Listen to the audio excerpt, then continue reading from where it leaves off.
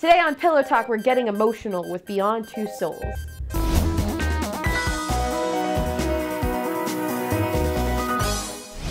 Beyond Two Souls is Quantum Destiny. She's a cosplayer. Beyond Two Souls is quantum. Okay. You're doing it again. You're up. I'm f***ing up. F***ing up, Jesus.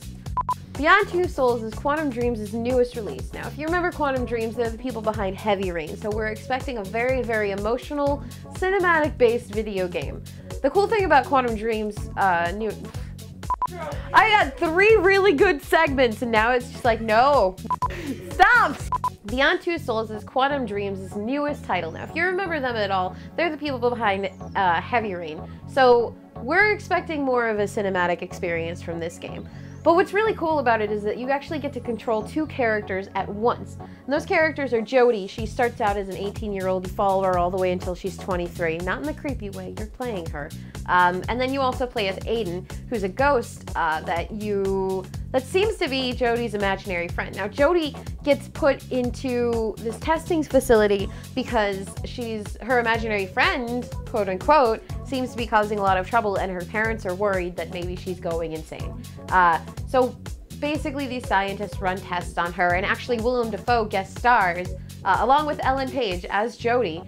Willem Dafoe guest stars as Nathan, who is one of the researchers that takes care of Ellie and like guides her through life and just makes sure that she's okay. He's kind of her father figure in a way, which is kind of weird. Like, I really just cannot picture the Green Goblin being a father figure, given that he was just a bad father.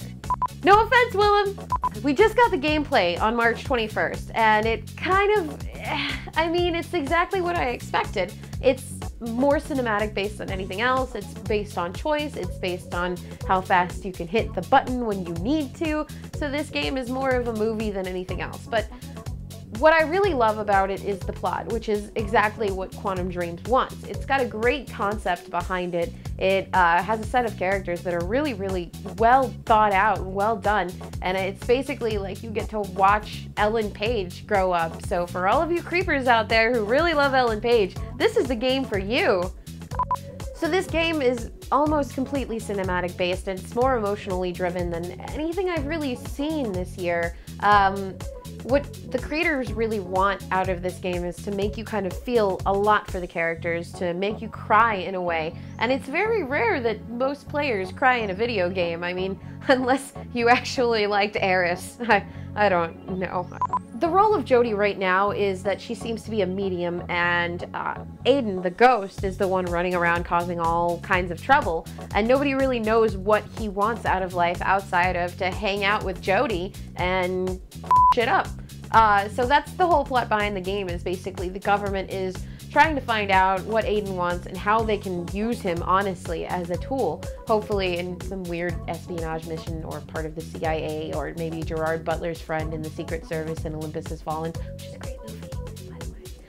Everything we know about Quantum Dreams leads up to the fact that this game is basically going to be an interactive CGI movie, and it's going to push the boundaries of technology as we know it. From just the gameplay, I can see that the graphics on this are highly, highly advanced. It's like I'm actually watching Jodie in real life. It looks like a film. It looks gorgeous. And the way that they display the way powers work in this game with different lighting techniques and like quick button play is just kind of mind-blowing, honestly. And the fact that you have dual control of 2 characters is a little bit more than what you could ask for in any other video game. Like, you guide Jodie through the physical world, whereas with Aiden, you guide him through the spiritual world, and Jodie can be in one place, Aiden can be in a completely different room, controlling what Jodie either wants him to do or whatever he wants to do. So merging those 2 characters together and bringing them as the main center focus of your game is what Quantum Dreams really wants to do. So E3 is coming up, and we're all very, very excited to see more of this game, but I'm kind of like, I'm honestly iffy about it. I love cinematic experiences, but I don't play video games to press a button every once in a while and make stuff happen. Like, if I wanted that, I would play, I don't know, Phoenix Wright. Heavy Rain. Heavy Rain, and all the other different choice-based video games, which are still very great, but you know, I'm more of an action kind of girl. So to me personally, it doesn't really appeal outside of the fact that it's a good story, which is what I always look for in video games. And I mean, we've already seen like a lot from the past E3 and from this recent trailer, so I'm really hoping that maybe the player gets a little more control over the game, or maybe we can make like heavier decisions than we did in Heavy Rain, which is kind of ironic because Heavy Rain, heavy, like Marty McFly. So overall, I'm a little skeptical about the game, but I look forward to playing it, and after the gameplay, I'm honestly pretty excited about it. So look forward in the future, and for girls, cool, yeah, no. Damn it. Hang your head in shame. Your friends hate you. My friends hate me, I don't have any friends. So for Pillow Talk, this is Katrina Dennis signing off. Make sure to rate, comment, and subscribe. See you guys later.